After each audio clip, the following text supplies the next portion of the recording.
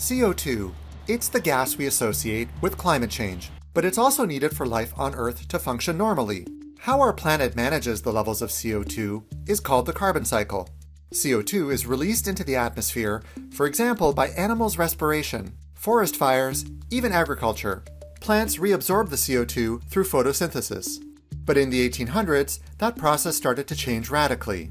It started with fossil fuels, sources of energy trapped deep underground from the fossilized remains of plants and animals. For the fuel to power everything from your car, to the furnace in your home or office building, to the plane you take on your next vacation. We owe the modern world to them. We often describe Earth's atmosphere as a kind of invisible blanket sitting atop Earth's surface. Matthew Osman is an assistant professor of climate science at the University of Cambridge.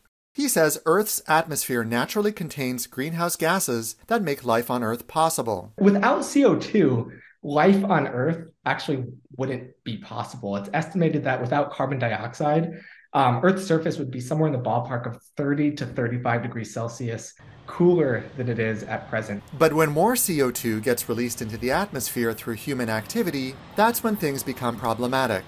Burning fossil fuel re-releases all the CO2 that was locked underground all those years ago.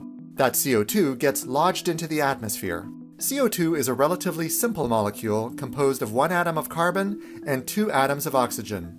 When heat from the Earth's surface gets beamed back into space, it gets absorbed by the CO2 in the atmosphere. As the CO2 absorbs that energy, its molecules move faster and faster. And as they do, they transmit heat energy around to other molecules, causing them to move faster as well. That cycle repeats itself over and over, trapping heat energy and warming the planet in the process.